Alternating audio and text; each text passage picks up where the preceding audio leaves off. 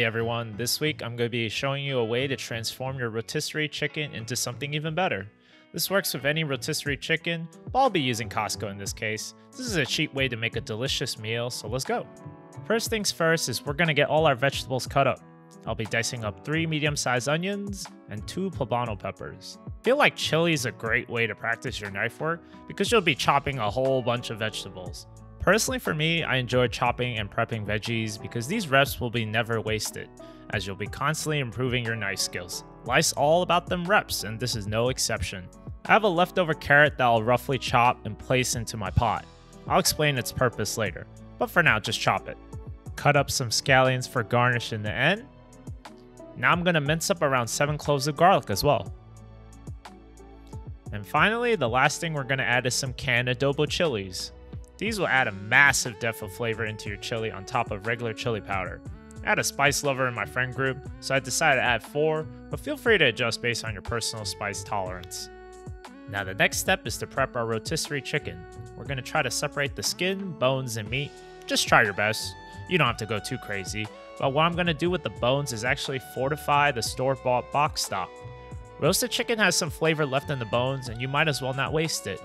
With the meat, we'll shred it to have a more scoopable form for later on when we add it. Now I'm going to add the leftover juices in the container to my pot and my bones as well. We'll proceed to add in a whole box of chicken stock. Don't forget your bay leaf, and then add in around 4 tablespoons of gelatin because store-bought stock lacks body that comes from hours of extracting the flavors from various bones and cartilage. If you don't have gelatin, feel free to just skip this step. Bring this up to a simmer and then let it simmer like this for 1 hour.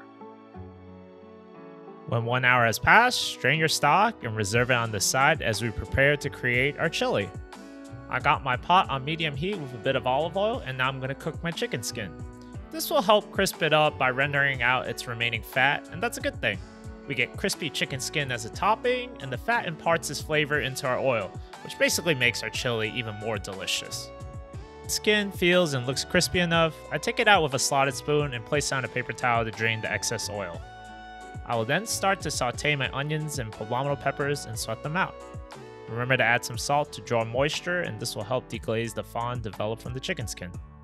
If you've been liking my cooking content, please leave a like and subscribe. It does help me out a bit, so let's get back to it. After the peppers and onions have been cooking for a bit, add some chili powder and some cumin as well. Continue to cook these vegetables until the onions turn translucent. Then we're going to drop in our garlic and chili peppers.